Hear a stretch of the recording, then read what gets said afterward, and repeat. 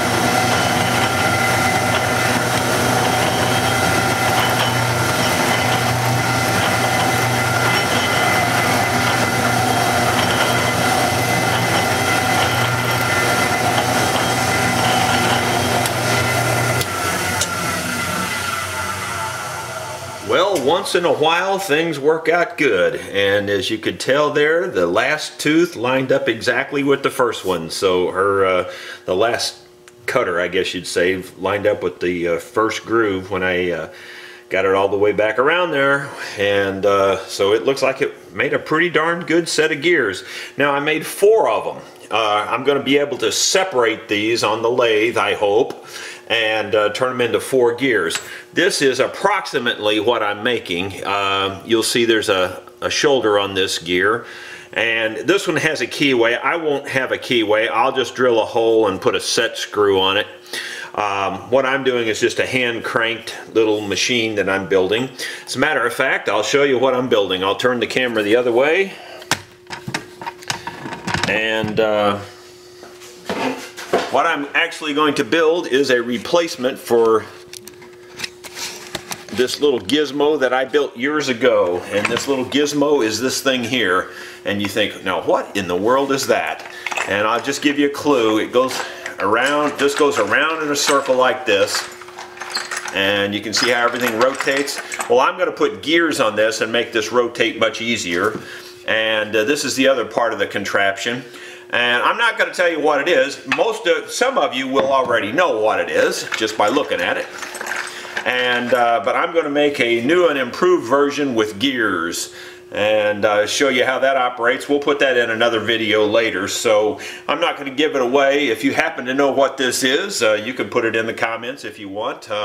Please subscribe to my channel, click the thumbs up button, and we'll see you on the next video.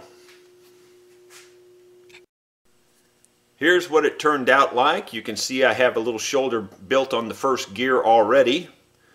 And my hope is that I'll be able to turn this down on the lathe. I'll mount this end in the chuck, put the live center in this end, and then just part them off basically, and part them off and leave a shoulder on part of it. Anyway, that's the plan. I hope it works. Haven't tried this before, so we'll see. Of course, it's going to be kind of an interrupted sounding cut with all these teeth on here, at least at the beginning, so we'll just have to see how it goes. Well, I thought I'd show you what the completed gears look like.